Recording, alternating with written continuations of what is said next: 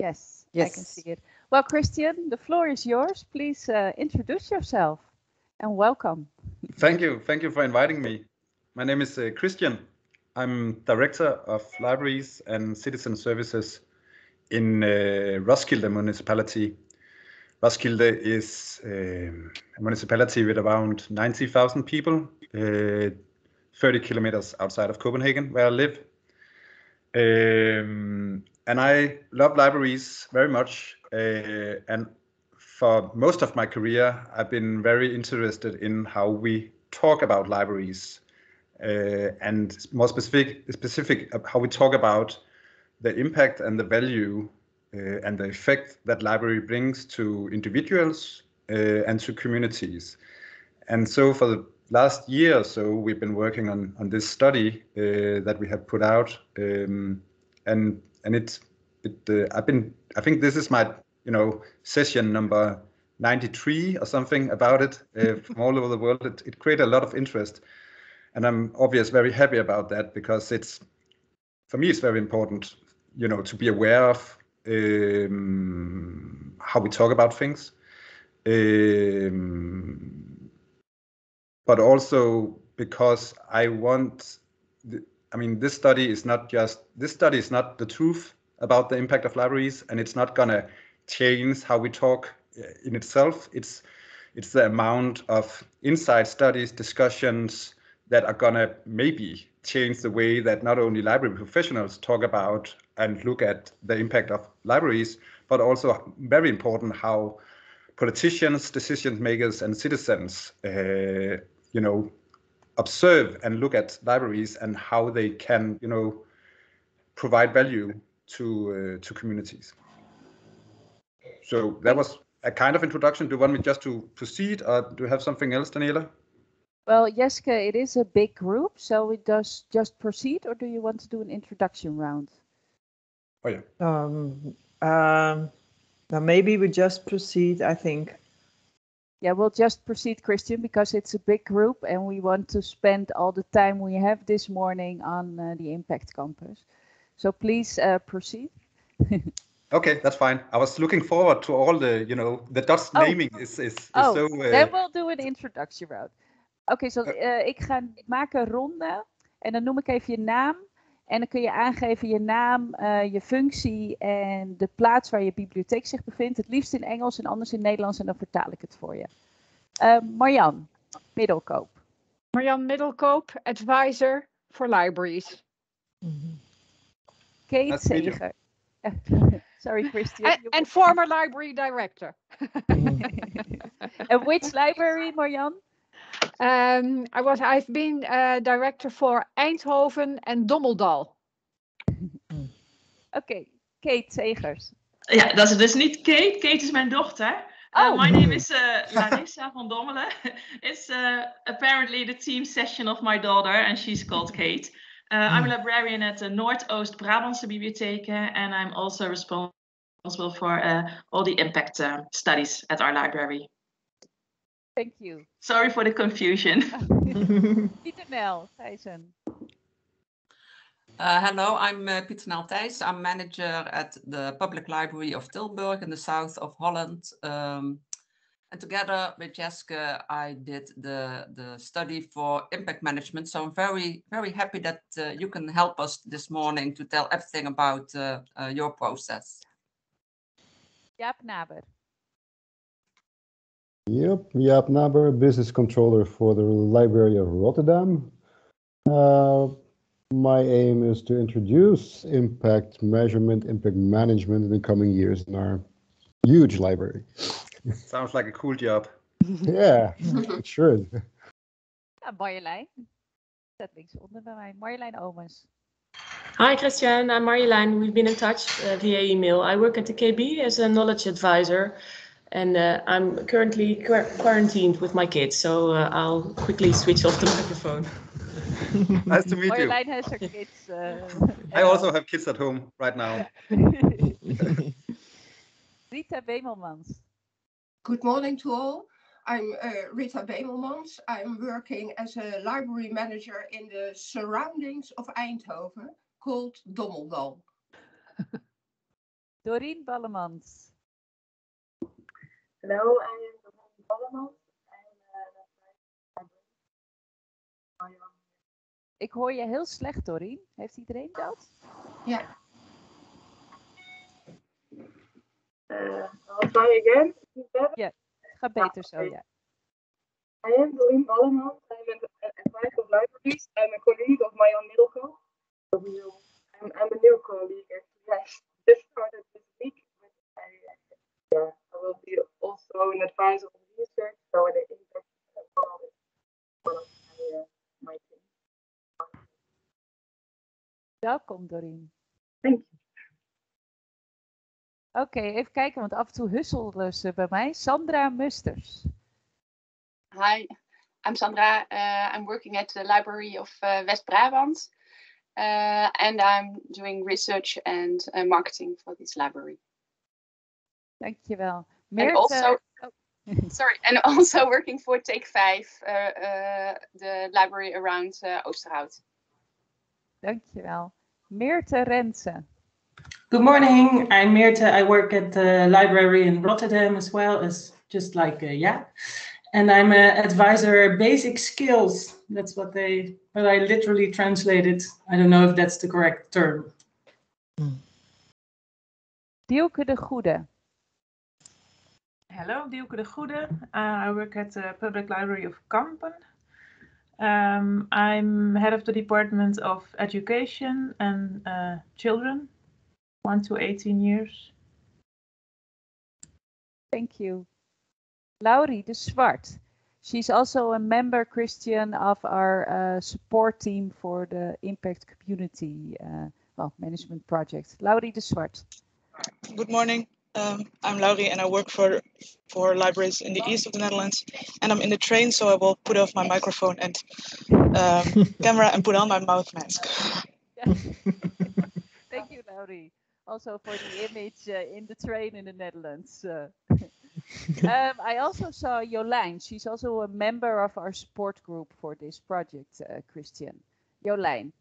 Hi, I'm Jolijn. I work for ProBiblio. We work for libraries in the north of Holland, and I'm a researcher. Theo van den Broek.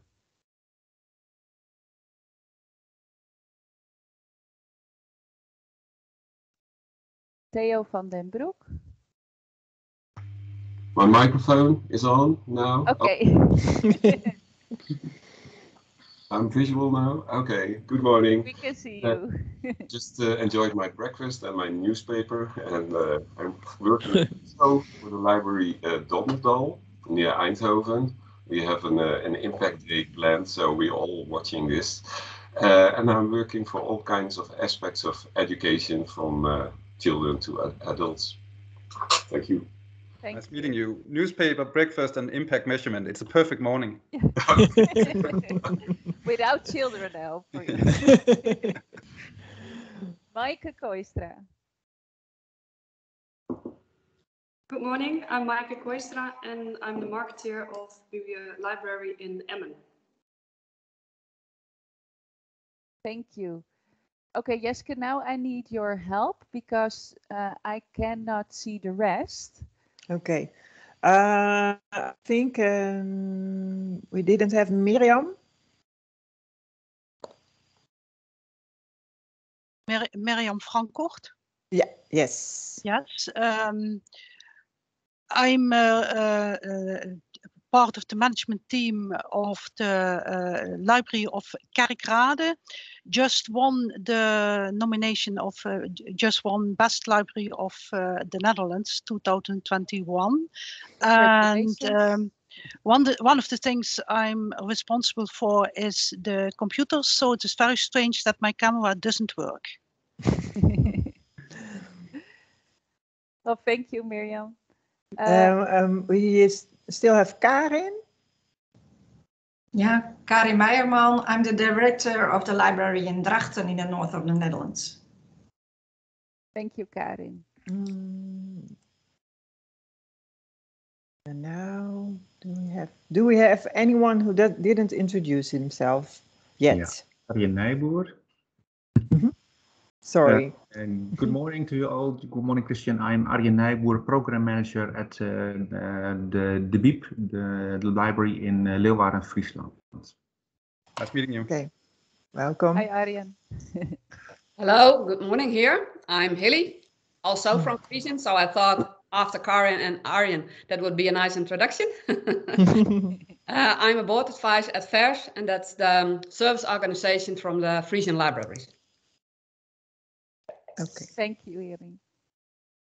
Anybody else who didn't introduce themselves? No? No. Okay, so Christian is going to, well, tell about the Impact Compass. If you have questions, you can, well, ask them in the chat. And if you have a direct question, you just raise the hand. You'll find it on top of your Teams display.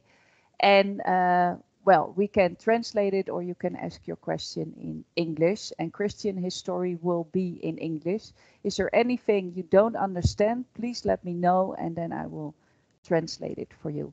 Well, enjoy, Christian, his presentation about the Impact Compass. Thank you. Thank you, everybody. And nice with the introduction. The agenda, in short, will be, I will start telling a little bit about the ambition, about this work we have been doing. Where is it coming from? Why have we even been motivated to carry it out? Then I will be looking into the method and, you know, the scaffold that we have built, the data that we have built around the study, including the Impact Compass. Then I will be talking a little bit about the main results that we got from it, and then at the end, how we have been using those results and the perspectives of this kind of work when we, you know, are going from this research and actually out into the world and talk about this. And I would like to start with a little story about impact, or different ways to be looking at the effect of the work that libraries are doing. When I was 17 years old, I lived in Jutland in Denmark with my parents in a small town called Hornslet, and my little brother, and we had a dog. And I went to gymnasium, and I think I was kind of a regular young man, teenager, and my window to the, you know, outside world was kind of framed with one yearly trip with my parents down south to, you know, some beach and some sun. Went to Turkey and Bulgaria and places like that for 2 weeks every year. And I just remember it being nice, you know, sun, water, a lot of French fries. And then the other thing was I went to Aarhus, which was like, it's the second biggest city in Denmark. It's really small actually, but it's the second biggest city in Denmark, and that was like the big city. And I was like exploring that part when you are young and you want to, you know, kind of go a little bit away from the small town that you live in. Then one day I was at the local public library in Hornslet, and I saw this book display, and there was this title that kind of caught my eyes. And it was a book from a Danish author called Carsten Jensen, and the book was called, translated into English, I Have Seen the World Begin. I actually have it here. It's a big one. It's borrowed from the library, and it kind of struck my interest. There was something about the title, and the display was about, you know, exploring the world and traveling and stuff like that. So I bought the book from the library and took it home, and I read it kind of quickly over some few days, and it was like kind of an amazing reading experience. It was like getting a baseball bat right in the face, and at the same time getting wings and flying off to, you know, distant shores. And it kind of poked two things in me. The one was kind of, you know, adventurous and wanderlust, and I wanted to see the world. I was reading and I was thinking, I'm sitting here in my little room. I want to travel. I want to move out. And the next day I applied for different jobs and I started saving monies. And right after the gymnasium was finished, I just started traveling with friends and alone. And I traveled for the next 3 years until I applied for library school.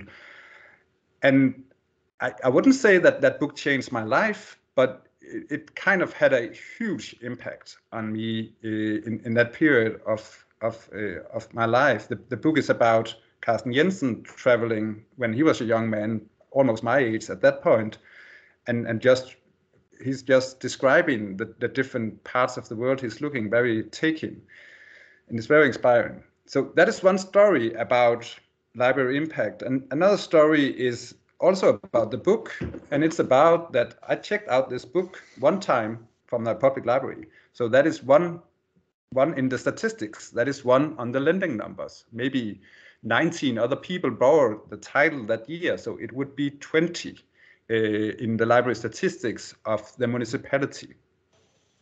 So that is also an important number that, collectively that points into how many items are that library system, checking out every year.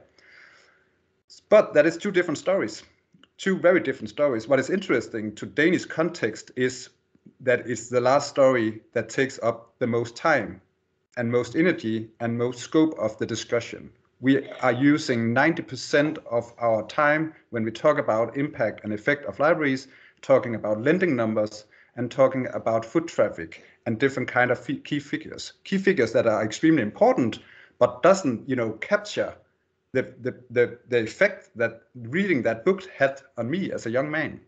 And of course, you could say that it was not the library that, provided that experience, because it was not the library who wrote the book. It was Carsten Jensen who wrote the book. But I was 17 years old. I had like zero money, no money at all. I was extremely, I didn't have any money. I didn't have any job. I didn't have anything. I just had my parents giving me clothes and food. And so I wouldn't have bought this book, I'm pretty sure.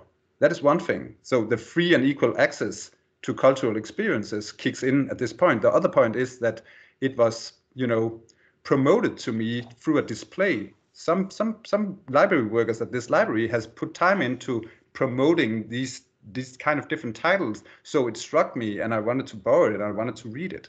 So I very much take the library into, credibility for actually making me reading this book and giving me these thoughts about, life and the world and all these kind of things.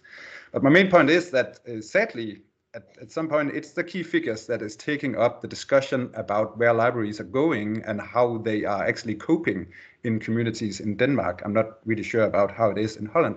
And basically, that is the reason why we took up this thing. We wanted to change, we wanted to expand the understanding and the language on how we talk about how public libraries affect and have an impact and brings value to both individuals and communities in Denmark. So I hope this personal anecdote makes sense to you in some part. It's striking to me how much time we use talking about the numbers and how little time we use talking about the impact, the actual impact and value of public libraries in Denmark. So I'm going to share my screen with you. Is it shared with you now? Hopefully it is. Yes, thank you, Daniela. Yes. Great. And I think I brought this to me all my life, especially working with libraries, thinking about why are we talking about libraries in the sense that we are talking about libraries, and couldn't it be more valuable for everybody, both citizens, politicians, and library professionals, to actually have another room building on some, not just stories, because I just told you stories, that is just one story out of many, but actually have some methods and a logic and some empirical data to build on, and having a different discussion, moving a little bit away from foot traffic and lending numbers. And how do we talk about public libraries in Europe, in Denmark, and around? There's different voices in it. This is, I took an English title, but this is very common in Denmark. It can be positive and negative. Library footfall down 80% on last year from a British newspaper. Could be also be going up. Coronavirus, libraries see surge in ebook borrowing during lockdown because the physical collections and buildings are closed down. It's titles and headlines that say something about the use of libraries. And like lending numbers, foot traffic, every year when the library statistics comes out in Denmark, these headlines are flowing around both on locally but also on nationally. If they go down, the libraries are in a big crisis. If they go up, sometimes it creates some discussion about our libraries. If foot traffic goes up, sometimes I've seen that it's creating a discussion about why don't they lend out more books? Libraries are about books, not about people and stuff like that. But it's kind of the arena in which most of the discussion about impact of libraries are going on in Denmark, and it's important. It's very important to track and use and be aware of the use of libraries, but it's not the full picture.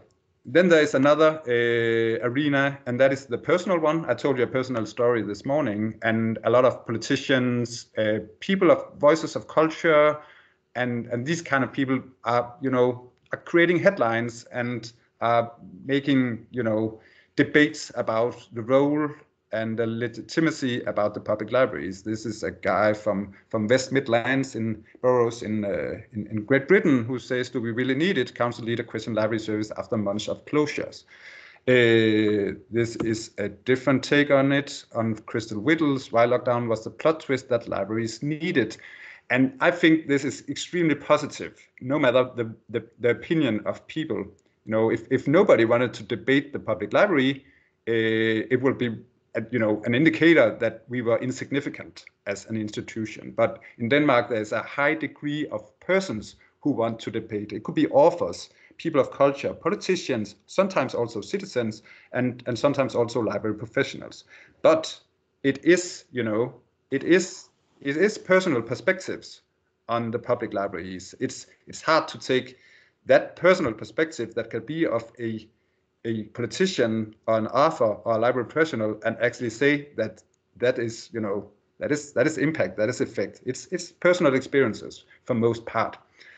And we wanted to come away from that. We wanted to put the very simple things that actually mean something to libraries, the citizens and the communities that we serve at the center of the discussion of the impact of public libraries.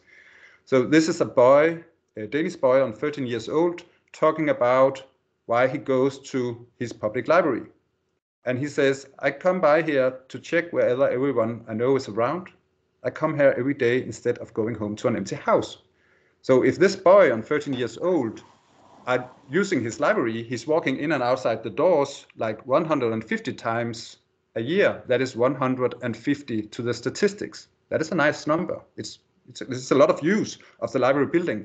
But that number really doesn't say anything about what he's expressing in this quote when he talks about the use of library. He's indicating something about, an empty house, being alone, something like that. And he feels some kind of togetherness or connection or belonging or, connection to somebody else by going into that building. You can't grasp that from the statistics.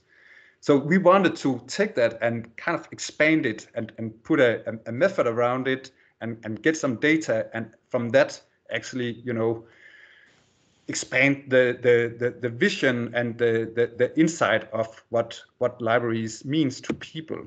And in Denmark, very much we don't use the term new public management that much anymore. I'm sure many of you are familiar with it, but it has to my opinion, a huge effect on the way that we talk and think about things still. New public management is about, it's about many things, but basically it's about if you can measure it, if you can weight it, if you can count it, then it has value. Everything else is just something that we can talk about. And I found library statistics, I found library data and data in general to be of great interest of what we do. And I use a lot of these things in my work. But the thing is, it's not the full picture. We can't see the full picture from the spreadsheet. We can't see the full picture of the number because we are in an industry that affects people on different levels, that things that can be counts. So we wanted to, expand that picture, expand the language of the impact of public libraries.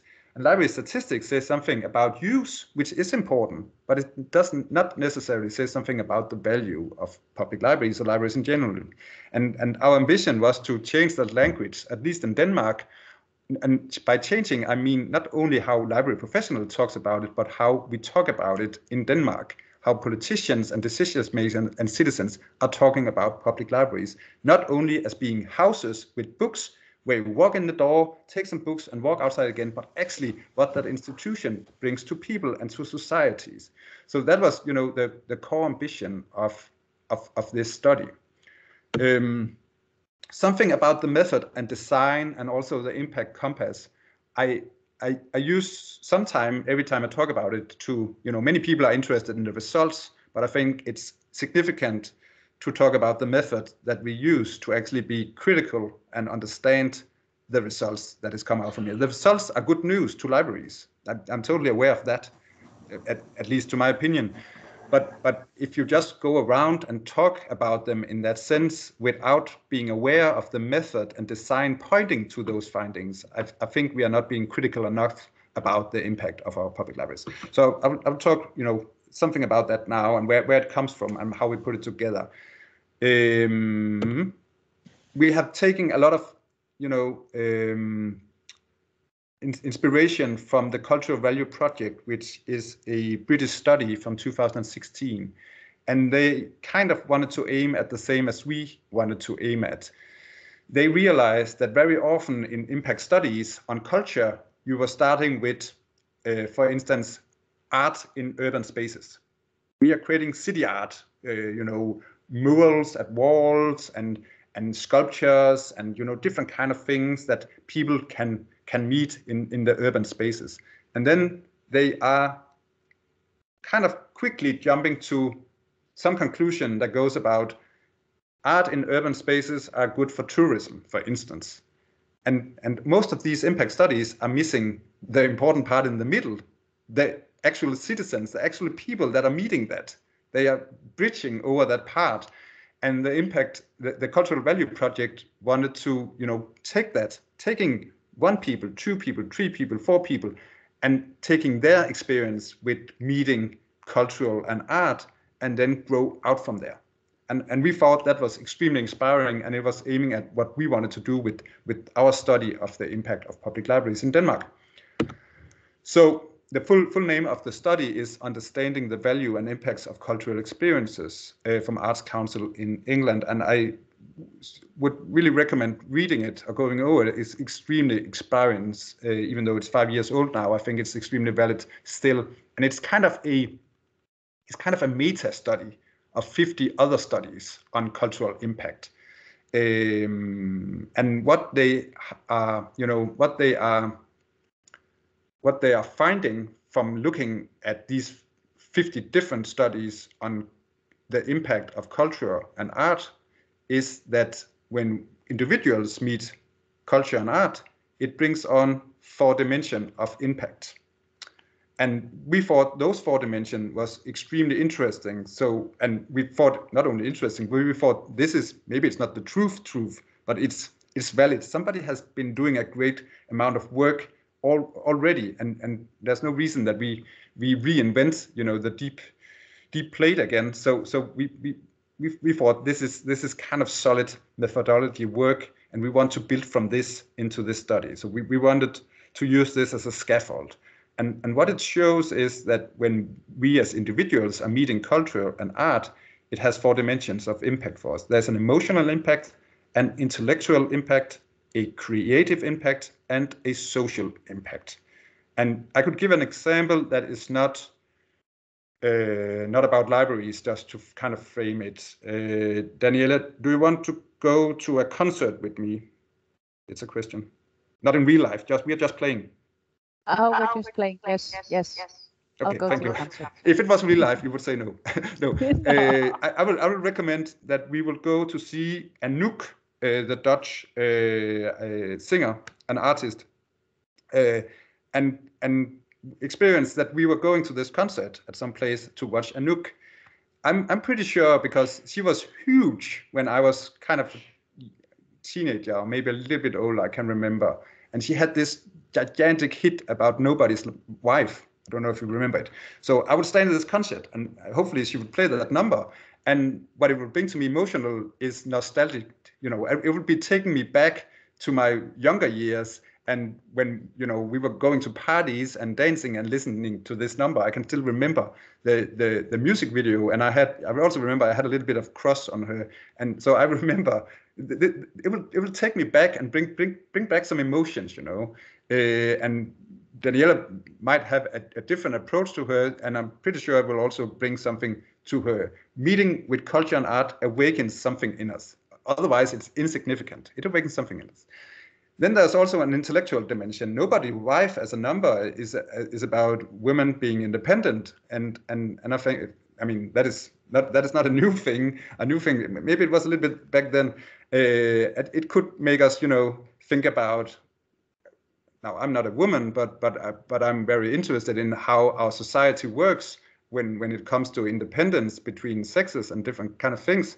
So it could make me, on an intellectual level, think about how things are in Denmark or in my near surroundings, or how things actually are going in the world when it comes to being independent individuals. Then there's a creative dimension at the impact. Maybe, I mean, when I was young, I used to play a lot of music. Sadly, I kind of lost it in business of libraries and family and stuff like that. But maybe I was just standing there and thought, I want to take up my bass again and want to play. It's amazing to stand at a stage and play for people. And it could be that Daniela is not playing an instrument, but maybe she has been singing when she was younger, and she said, wow, I want to take up singing again. So it creates, it takes us, it motivates us to take out new things when we meet art and culture. You could see a painting and you want to go paint yourself, or you could read a book and you want to go traveling. It sparks something in us that was not there before. And then there's a huge social dimension in everything when we meet about culture. Daniela would probably go to work the next day and talk about the concerts to some colleagues over the coffee machine. And somebody there would say, oh, I saw her last year. It was amazing, or it was really bad, or something like that. Culture is something that we share together. It's something that brings us together. It could also be on a different level. You are just standing there. Maybe me and Daniela are getting lost in the crowd from each other, but you're still standing there. You're not around somebody that you know, but you still feel this togetherness in this concert because you are sharing these experiences with a lot of strangers that you don't know, but you are sharing this experience, and that brings us a kind of belonging and togetherness. So that was just, I hope it makes sense. It was just an example of how going to a museum, reading a book, going to a library, talking to a librarian, going to a concert, listening to some music or something else are creating different kinds of impact to people. So that was kind of our impact scaffold for this. We were building from this. And then we had the ambition to start with the individual experiences. And then we collected data on both quantitative and a qualitative level. And the data was a survey, a representative survey, as we call it in Denmark, on 1,509 different people from a random sample put up between 16 years old and up, both men and women and so on, and both people who was using the library and people who don't use the library. It was very important for us to also grasp some insights from people who are not using a library specifically, because they can also have an opinion of thinking about the impact of value of libraries in societies. And for them, the statistics only points at the actual use, but libraries, to my take, can also affect communities and society, the people who are not using them. So we wanted to talk with those two. And we had used a lot of time, putting together the questionnaire to grasp this. I come back to that in a minute. And then we had a qualitative part on the data, which was 30 observation studies and interviews on locations on 2 different libraries, a bigger library and a smaller branch libraries, because we had the thing that was a difference between, the bigger city head libraries and then smaller branch libraries in smaller communities. There could be some differences there. So, and we did some qualitative data collection to test the quantitative part against some qualitative insights, but also to bring out some extra volume and some extra levels to the quantitative part. So very importantly, doing the survey and the questionnaire to the citizens in Denmark we were talking a lot about what is a library to citizens. Because as a library professionals, we have deep insights on what a library is. And a library is a lot of things in 2021. But we realized that we couldn't just go out and talk to citizens about anything that we wanted to, explore. I'm very interested in, the value of the collaboration that public libraries has with schools and the effect it has on children's, ability and joy for reading. And I really wanted to, to frame that and go into that, but we realized that we couldn't do a questionnaire to regular people talking about library school collaboration because most of them wouldn't have any insights about it. It wouldn't be valid data. So what we decided in the end was to start with what we could call the traditional library. And the traditional library is something that most people know. So we wanted to talk to citizens about the impact and value of the collection, that both the physical and digital collection of a library, the programs that libraries do, book talks, author talks, workshops, and so on, the physical surroundings of a library, the study spaces, the cafe, the collections set up, and all these kind of things, the building in itself. And then at the end, very important, we wanted to kind of look at the impact, effect, and value of the meeting with library workers. If you look at literature and impact studies, at least in Danish context, that is something that we have never talked about. What does it actually mean for people to be able to get help from a library worker at a library or outside a library? We don't talk about that. It's extremely important. Maybe that's between 60 or 70% of many librarians and library workers' work. It's being at a floor, at a counter in a library, meeting people, helping them. What does it actually mean to people? Does it mean, and it's a huge part of our budgets too. It's a huge part of our training and our skill development and all these kind of things. The people that we have at libraries are the most important asset to me. Without our employees, it will only be, buildings with books in it, and that is not libraries to me. So we wanted to explore that too. So that are the four things that we have been talking to people about. And of course, we have not been talking about what is the impact of the collection for you. We have been, building around the scaffold of the cultural value project and doing it from there. And then we created the impact compass, which is a way to visualize and talk about and understand the value and the impact that public libraries has to citizens in Denmark. And you can see it's built around the four main dimensions of impact that our study shows that. Christian? Yeah? We have one question. Sure thing. From Marjan. Oh yeah, I was wondering, guidance in Danish libraries. What do you mean? What type of guidance do you give in Denmark? Guidance concerning the library itself, or societal issues as well? Yes, good question. Thank you for this. It's the situation seen from a citizen's perspective is that you walk into a library and you ask somebody who works there a question to get guidance. It could be at a front desk. It could also be over phone or via email, but you ask some employees about something. And I come back to what it means to people, because in Denmark, the understanding of what you can use a public library for is kind of big, but what it shows was that people were very, very happy, and it has a significant impact for them to get help to readings and to subjects. I need to write a paper on fishing. Can you help me find some resources?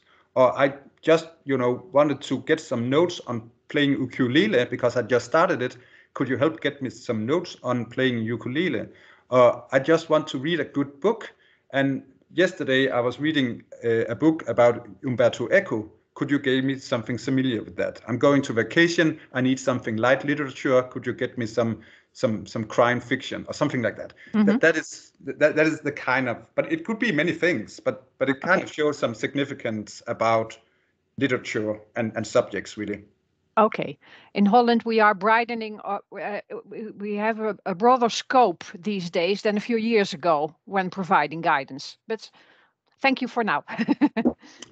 We also have that in Denmark. We are not just standing waiting at front desk for citizens to come. We collaborate with schools and youth institutions to leave our libraries and provide guidance at the schools and out in societies. But as I mentioned before, we didn't thought we could talk about it that to real people who wouldn't, if you don't have kids that goes to school, it was hard for us to talk about guidance in schools. Yeah. On reading tips. So we were afraid that even though it was interesting for us, we were afraid that the data would not be valid if we started talking to normal citizens about that.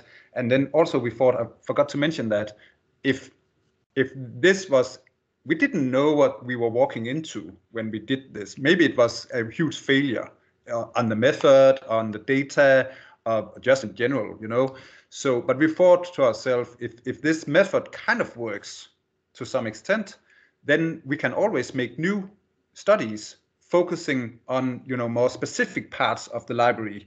It could be, the collaboration with schools, a youth institution, or it could be the digital library or something like that. So, so that is why we went about it as we did.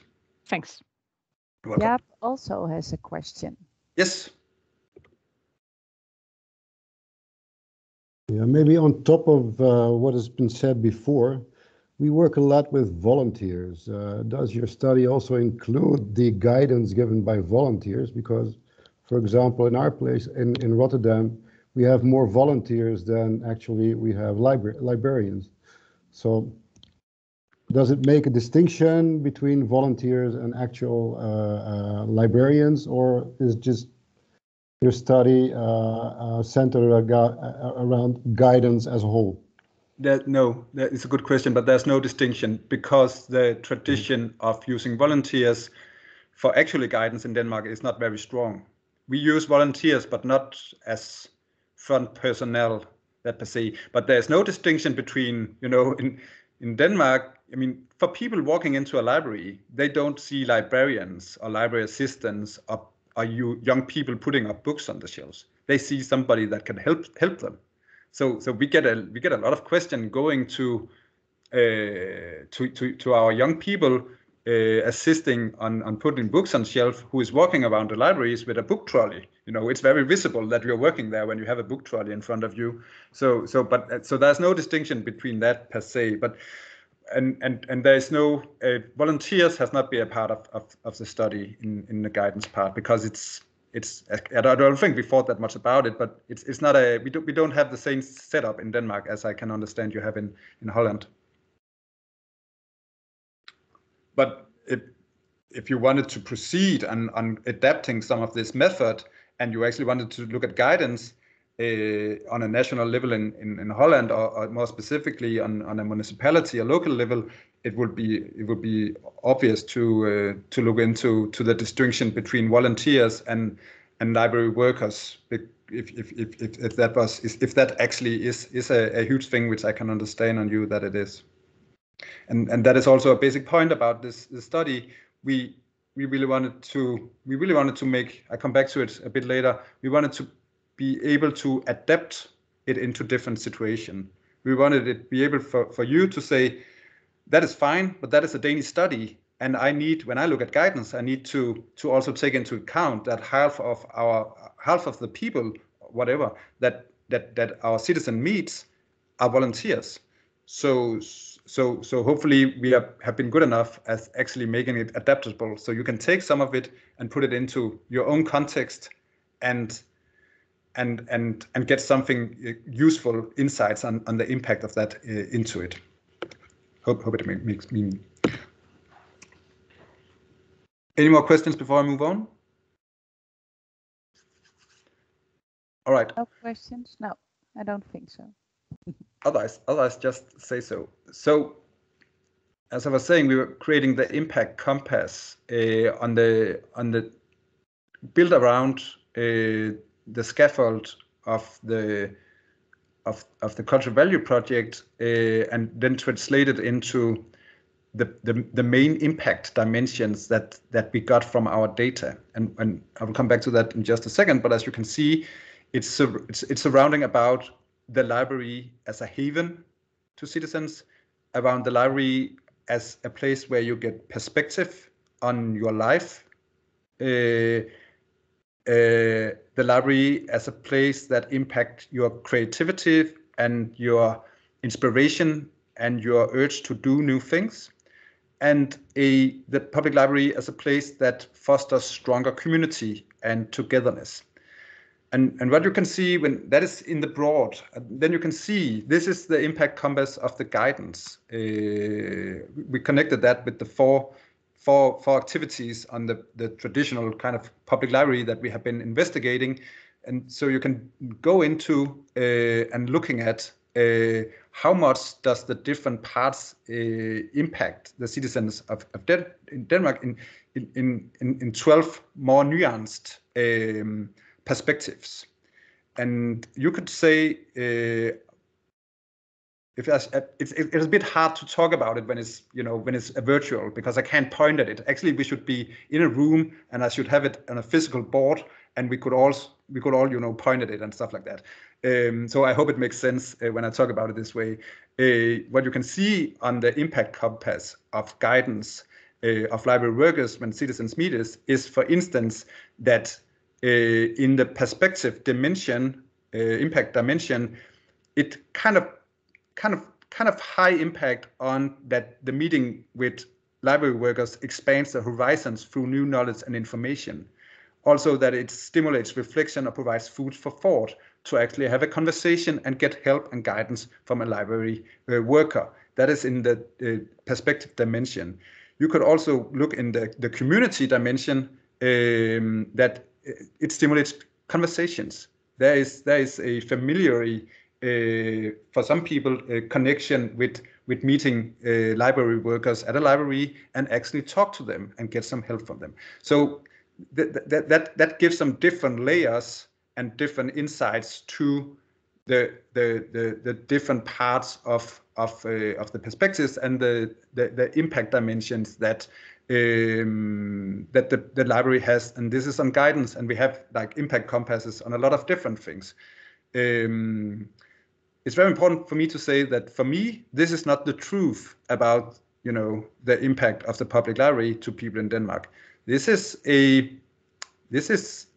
some empirical data visualized, and then it's a way to foster a conversation, a language, a logic, and some insights when you talk about what public libraries means to people in Denmark. And if you can counter it to the statistics. The statistics shows numbers. If you count statistics on how many people have talked to library workers in your library system within a year, that is some numbers. And maybe you also have some different aspects on what have they been, asking about.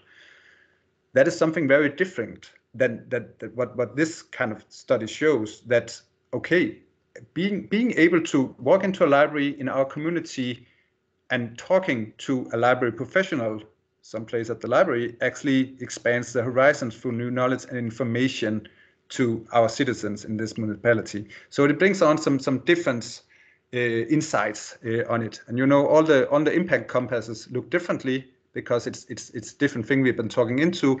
And if we did the same study today, after we've been changing some services and all these kind of things, it will also show that things are different. So this is also a way to actually be able to give to library managers and library workers what kind of impact and value do we want to promote in our community. It could be more, on a more local level. It could be on, okay, we have a program about traveling. What do we want that program to do? Do we want it to be like a haven, or do we want it to foster community, or do we want to create some perspective on life? So it's also, before you do things, a way for us to be more sharp on what kind of impact do we want to, give to our communities and to our citizens. So I hope it makes sense. It's, I'm aware of, I always find it a bit hard to talk about the impact compass when it's in a virtual setting, but I hope it kind of makes sense for you when I talk about it in a way. Otherwise, we can come back to it in the end. I have 4 main findings from the study. There's a lot of findings and a lot of different levels of findings. And then I have 2 more that goes across everything that I find significant and that I will just share to you. So on an overall level, across, programs, collection, guidance, the physical library room, for the citizens in Denmark, the public library is a haven in everyday life where citizens find room for contemplation and take time for themselves and each other. It's kind of like a third room, you could say, which also is described other places in library literature and elsewhere. We all have our private life. We have our home, maybe some family, friends, something like that. Then we have a different room, most of us. It could be work, or it could be study, or something like that. In between that, the public libraries for the citizens in Denmark serves as a haven in everyday life. It's a place where there is not the same obligation as at a home. There is not, you don't have to clean up. You don't have to do the dishes. Or you don't have to be at work and answering emails and go to meetings. It's a place in between that take time for immersion and togetherness and be a part of society, really, and where you can take time for yourself, just sit and be, or you can use it with somebody else. It could be your family, your kids, your study group, your friends, or something like that. So it's a haven in communities for the citizens in Denmark. Then the public library to the people in Denmark is a critical communicator of knowledge, and it gives citizens enlightenment and a critical perspective on life. And I found, it's really kind of, when you think about it, kind of old school. This is really the core of why we have public libraries in Europe. It's to bring enlightenment and to have critical perspective of life. It's going actually back to when we have, the king and the church, which were, the 2 big things. That was the towers of the truth, and the Enlightenment wave want to, raise the communities and the citizens to be able to think for themselves and to meet science and fiction and non-fiction and all these kind of things. And I'm extremely happy about this finding, because to me, the world that we are living in is not, it's different than from the Enlightenment area, but in a world with fake news, misinformation, parallel universes, social media algorithms creating, parallel universes, I think an institution that is credible and brings perspective to life is extremely important. Then the public library for citizens in Denmark is a place where citizens experience togetherness and community. It could be either be alone or with the others, and where they experience that materials and facilities are a common property without a financial barrier. I'm very happy about this, and I always trusted that the public libraries was a place that were fostering stronger communities and belonging. So I'm glad that is a primary finding, but it was kind of new to me that the very fact that we have shared public places in communities like libraries are fostering this togetherness. The logic is that it's not the library's books, it's not the municipalities, books or buildings, it's our books. It's our buildings, it's our library workers. It's something that we share and something that we take care of together. And 85% of the parents in the study says that it's important for them that their children are growing up in a society where there are institutions and shared places like libraries that we care about and take care of as a community. It's something that we share, and that shareness, that togetherness are fostering stronger communities in itself. So that was kind of new for me, that there was this mechanism in the society. Then the public library is a source of inspiration. It stimulates imagination and it helps motivate citizens to try out new things. And it shouldn't be understood the way that you learn everything at the library, because you don't do that. You could go at a talk about fishing and you could be inspired and taking home some book to carry out fishing. That could be a guy talking about fishing and you're thinking, wow, I want to try out fishing and do it with my son, so we have some shared activity together. You borrow some book, maybe you meet somebody at the program that are a fisher themselves and more experience, which give you some advice on that. And then you move on. So the library inspires. It doesn't necessarily learn people everything. And having an institution and communities that inspires us to want to learn new things, to take out new things, is to me extremely important. And then 2 extra things from the primary findings. This is going across almost everything in the study concerning the staff. The help from meeting with staff at public libraries and getting help from staff at public libraries gives to citizens kind of a relational point to them of reference. It's kind of a human face of the library. It makes the library less of an institution and more of a person that can help you. And this is most significant in the smaller branch library of the study. To our kind of guessing, we can't see it clearly in the data, but at the smaller branch library in Denmark, you mainly have the same staff on duty than in the bigger libraries, where there's many staff on duty on some kind of role, and they serve as a relational point in the smaller communities. It doesn't mean that you necessarily, go out and drink coffee or a beer with the librarian or the library staff, but it means that you know each other on some level, and you see a familiar face that can help you with something, and maybe the library worker knows your reading habits and take aside some books for you. And that has value for people, that there's somebody it's kind of like small grocery stores and something like that. You might not know the person working there, but you nod and you get connected in that smaller community. It brings something together. And then very importantly, it's significant for the citizens in Denmark that you can get help from staff at libraries, and not only help with everything, but it's significant that you can help with reading tips, literature, and subjects findings. Some of the absolutely core functions of a library, which makes it extremely important that we have staff, well-qualified staff on duty. So I'm happy that they are exactly pointing at that. They're also getting help from a lot of different things, but they are expressing that it has some significant impact on both on perspective, that they can get help with literature and subject findings.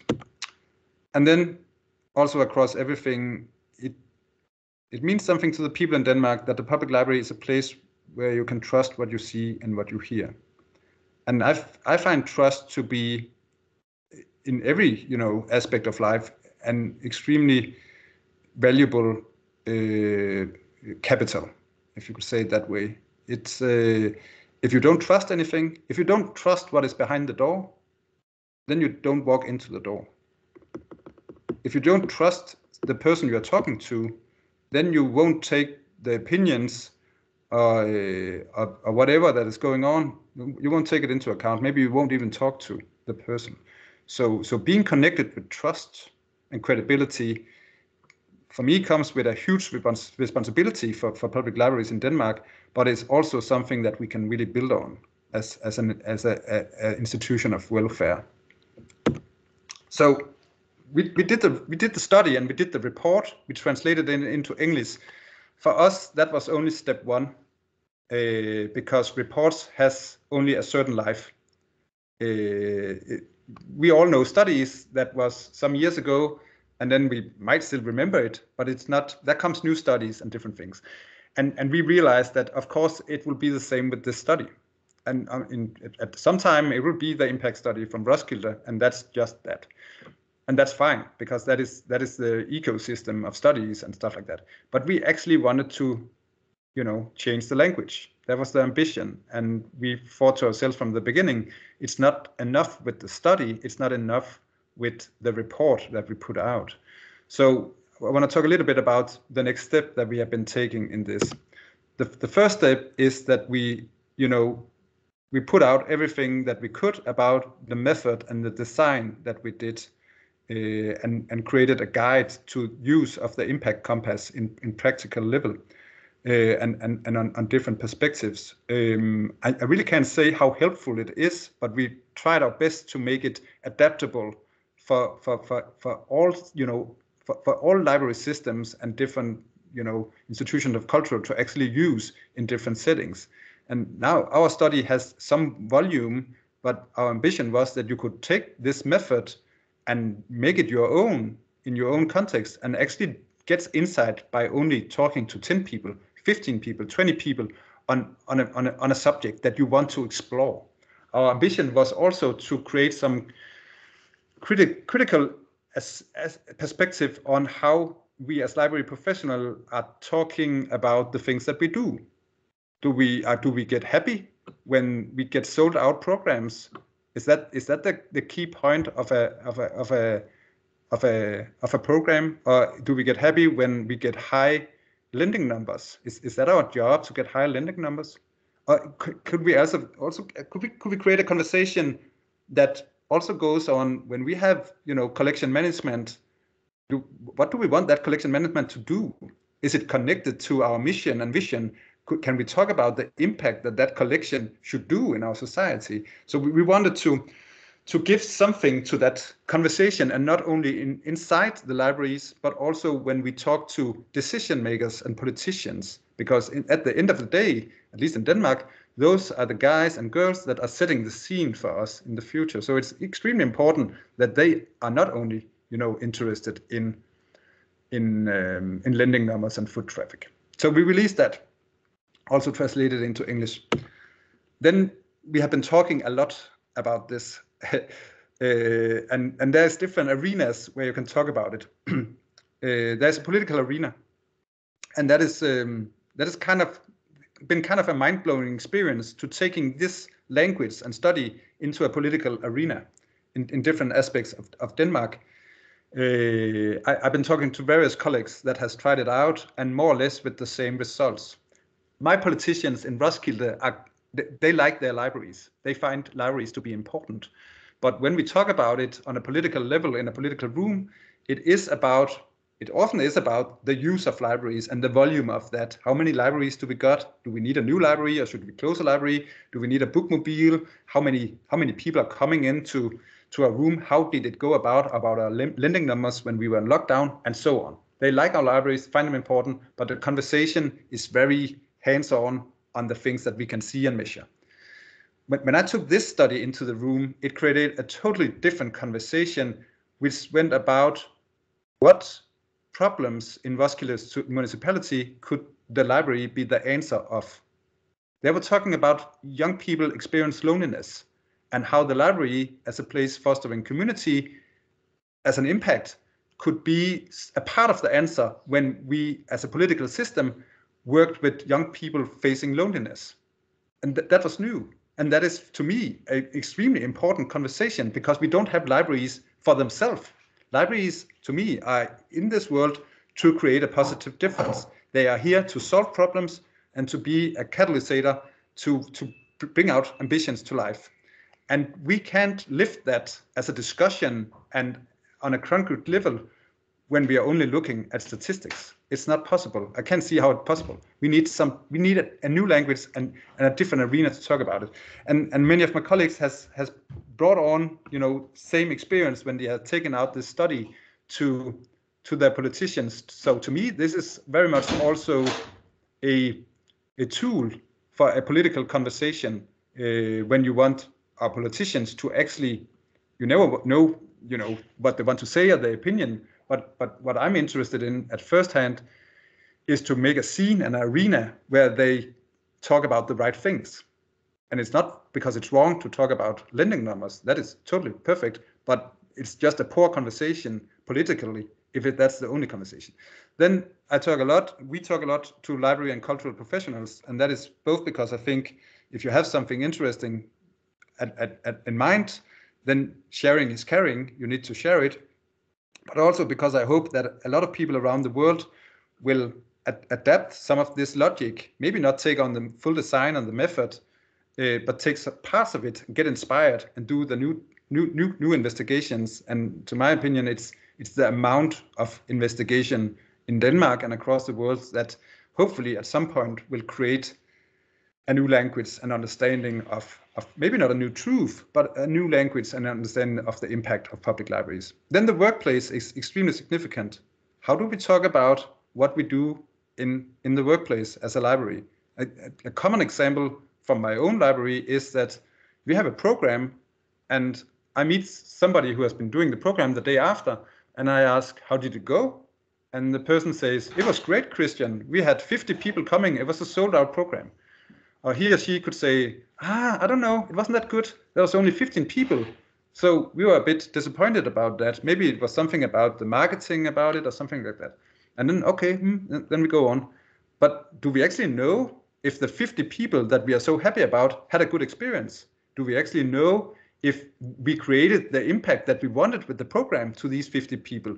Or maybe only 15 people came and 5 of those got, their life changed, just to put it up there. So we need to move a little bit. We want to, expand that conversation about what we do at the workplace. And at the end of the day, library workers, library leaders are also great ambassadors of the impact of libraries. So it's important that we can have these conversations. And then, of course, there's the media. We have been in the radio and national newspapers and all these kind of things. And that is also because we wanted to actually reach out to actually citizens and give some reflection on what is the impact of a public library. So my last point of this talk is that to change the language of the value and the impact of a public libraries always need to be in the context of society. Impact is not necessarily interesting in itself. This report is not necessarily interesting in itself. It's only become interesting and relevant when we put it in context of society. It could be locally, it could be nationally, it could be globally. If we are talking about an increasing degree of mental health issue, loneliness among citizens, we now have the citizens' word that the public library is a place that are fostering stronger communities and togetherness. So the right question there is, how can we use that insight on impact to fight loneliness among different groups of citizens?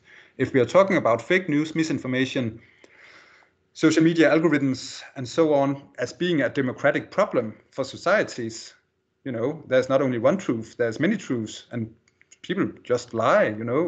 It's weird. It hasn't been that way before. Something is changing in the way we talk to each other. We now have the citizens in Denmark's word that the public library as an institution is a place that are bringing perspective to people's life. How can we use that if we think that fake news is a problem? So context is key for me when we work with impact. Feel free to contact me anytime if you have following question after this today, and thank you for listening. I will unshare my screen now. Thank you, Christian. You're welcome. Well, questions. Does anybody have well, I see a question from Marjolein in the chat. I will read it. Christian from Marjolein, how did you organize this arena for a new impact conversation in your library? Did you set up specific meetings? Did you involve staff in setting up the study? That is an excellent question. Yes, we started it out with we are 115 people all in all, and some less in the public library part of our business. So we set up a big meeting in the beginning where we talked about the ambition, like I've been talking to you today, and the main findings. And then we took that discussion into a different room where we looked at our workplace. what does that mean to us, and how do we actually talk about the impact of libraries and the impact of the work we are doing? And it was one of the best meetings I have been having internally, also because we have a lot of people working in the transaction of core library business. They are moving books from one place to another place. Suddenly they could see their work affected in the work of collection and what it actually brought to people. So they were totally excited about going into discussion about what does my work actually mean in the end when people are actually facing a collection or something like that. And then it's, to my opinion, it's always nice to have a great conversation, but to actually kind of change a culture, mindset, you often need something extra. So we created a set of questions from the impact compass. The impact compass for some people can be a bit complex to use in everyday life, to our experience. So we wanted to take the good things and important things from the impact compass and the logic and sweep it into some critical questions that we are asking ourselves before we do something and after we do something. Not every time, but often. When we do a new program, we are using those questions and the impact compass, if it's big enough, to actually say, okay, we have this idea for a new program. What kind of impact do we want it to give, and to what kind of citizens? How do we work with that impact, doing that program and the development of it, and how do we, actually track afterwards if it had the, necessary impact? So we are right there. We are going from the normal way to track impact, the numbers of people coming to the program, to actually saying, this program, I really want people to be critical and enlightened about it. Or this program is about shared food. I want to foster stronger communities with these people over here in Roskilde that we, I guess, are kind of facing some goodness, or whatever it be.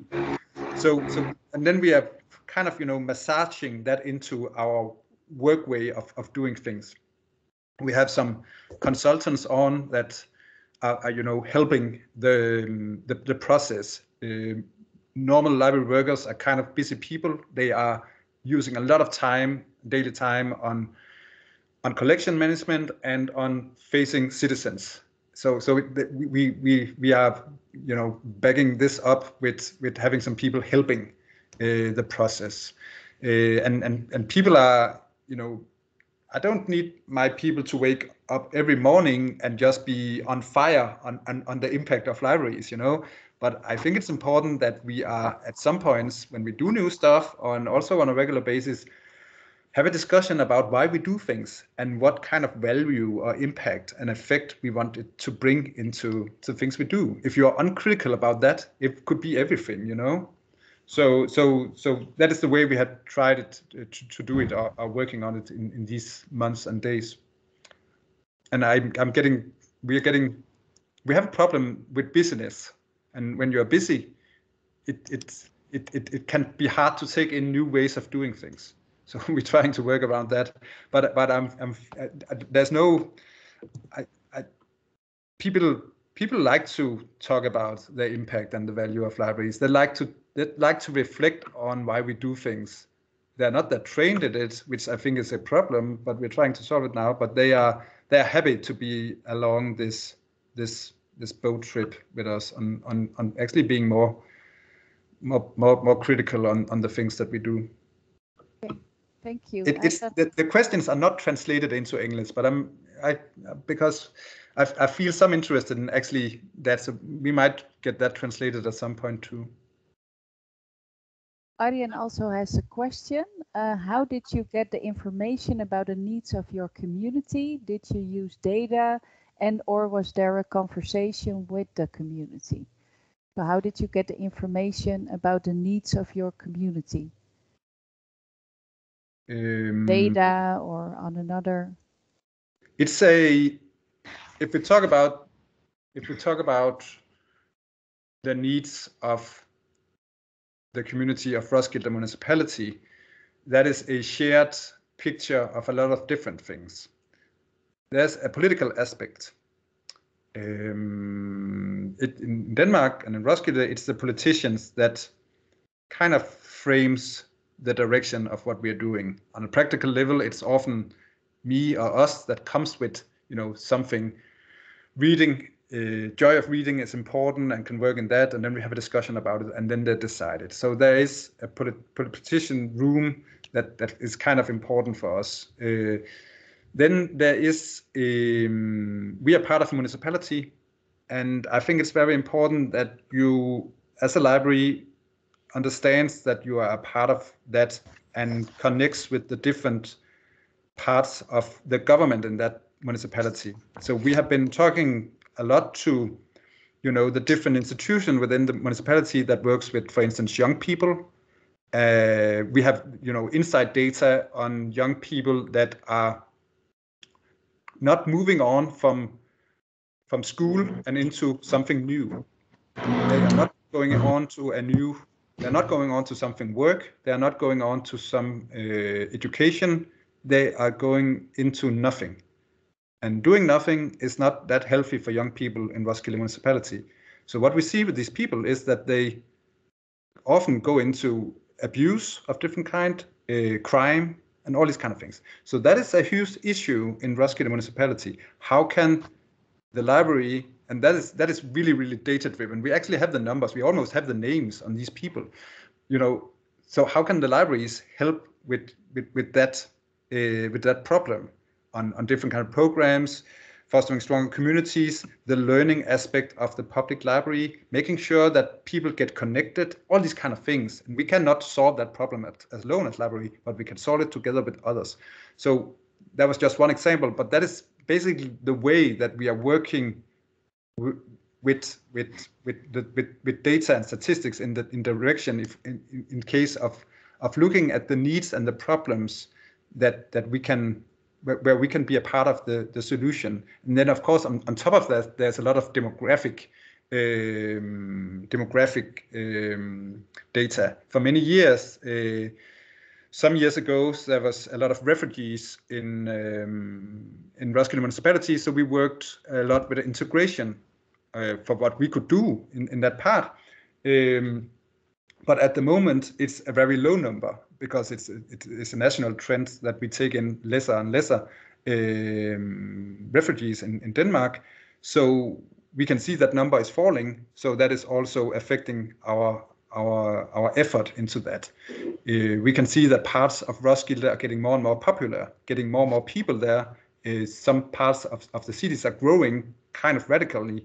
And if we don't have a library there, then we are looking into how can we be there without having a building? How can we use other people's buildings and all these kind of things? So that is just some examples of how we are working with looking into partnerships with others and the data and statistics and the overall vision, political and for the municipality, where we can, create value. And then of course we have, our own professionals' beliefs in what should library be in Roskilde municipality. So that is the sheer amount of that looking into that. I hope it makes sense in this way. Thank you. Does anybody else have a question for Christian?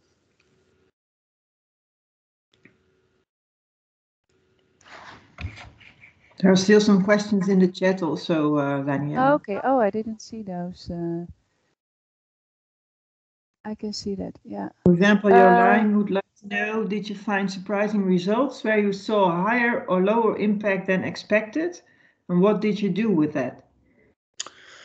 We saw that the impact of programs was extremely high all over the impact compass, which was actually a bit surprising for us. I mean, I don't think we sat and talked that it would be lesser, but it was significant that the programs of public libraries in Denmark to citizens had that great impact on so many different areas. So we have taken that insight and been giving some thought on our own programs on different kind of levels in Roskilde municipality. I can't talk for other library systems in Denmark. We also need to remember that it's a national survey, so it might not necessarily reflect the reality of Roskilde municipality. But we took that into account and also very much connected that with, okay, we now are assured that our programs makes a difference in different ways, but we need more insight on how and why and what we want with it. So that is why we are very much on our programs are using, you know, the adapted question from the impact compass when we create new programs and workshops and so on, and when we want to find out the actual impact of those programs. So that is the way we went about it. And then I must just say that the collection of the public library, which I don't know how it is in Holland, but in Denmark, sometimes it's something we don't talk that much about on a management level. It's a centralized thing that, you know, some millions in the municipality that just go books on shelves, electronic resources, a system around that. But it holds quite a significant impact to citizens, and it's something that they all use when they go to libraries. Almost everybody uses the collection. And if you look at it, the collection, the free and equal access to resources, to cultural activity, to knowledge, combined with trust and credibility, is something that really separates us from other institutions of culture. In Denmark, you have cultural houses, citizens' houses, all these kind of things that is important, working with communities and shared experiences and so on. What really are significant with the public library is the collection and great staff connected with that collection. So we have started being better at working on a professional level with our collection, making stronger connection between our collection and management work and the things we are doing, connecting it with the programs, connecting it with the room, being better at putting it out there, and also be more critical at the things that we are buying and why we are buying them and to what kind of need we are buying them. It shouldn't just be lists with reservations, you know, and then some guy or girl are just, you know, buying those things. It should be something that matters, and we can also have a conversation. We have so many books and so many titles, so it's hard.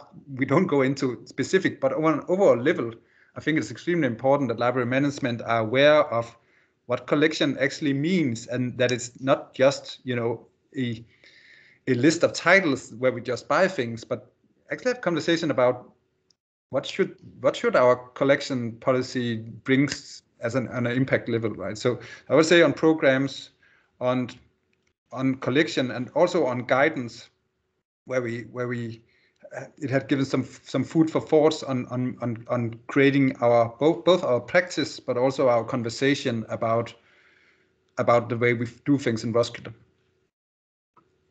Okay. I also have a proposal from Marjan. Well, she understands Danish, so she could translate your questions, Christian, for you. Okay, so great. maybe you should contact each other after this meeting. And Laurie has a question. Do you know of any other libraries that worked with the instrument? What was or is their experience? So are there other libraries that work with the Impact Compass, and what is their experience? There's at the moment there's in Sweden and in Denmark, I know of a number of libraries. In the northern part of Sweden, it's almost become like the thing that you do when you work with impact. And in Denmark, a number of libraries has not been taking the method one-to-one and making the same in the municipality, but many has taken on looking at specific things in the municipality in a local context. In Holstebro, which is in Jutland, I know that they are currently working on the collaboration they have with clubs, not discotheques and stuff like that, but clubs where young people go after school before they go home. I don't know what the right term is. And they have a lot of collaboration with reaching out to the young pupils and kids that go to those places between school and between home. And so they're using the method and the design to look at the impact of that work. And somebody is looking strictly on the digital library and so on. So there's a number of libraries which are at the moment carrying out specific surveys and investigations. And then there's a lot of libraries which are using, this work to create a more critical conversation internally at the workplace in the library, but also with the politicians about what libraries should do in the municipality. Okay. Well, thank you, Christian. Well, it's almost 11:30. Oh. So, well, we've learned a lot from you, so thank you for that. If you could stay in the meeting, then we can chat still a bit if you have time with Jeske and myself. I want to thank everybody for their participation today. Well, you also, Christian, well, it's also recorded, this meeting, so you can see it through our online community on Beep to Beep. And also Christian, his well, contact details are there, so if you have more questions, then you can ask him or send Jeske or me an email or a chat through Beep to Beep, and we will help you with that. So thank you, everybody, and have a nice day.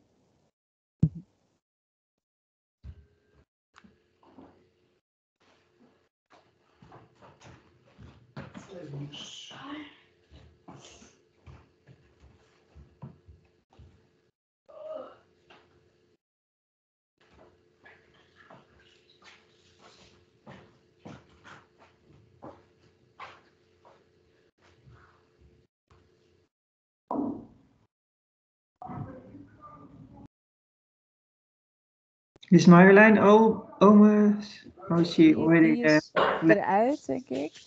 Marjan is nog wat aan het typen, maar die is eruit. En Theo zit er alleen nog in.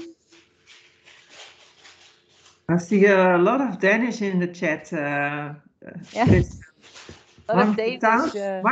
Mange tak, Diel Hansen. Diel Hansen.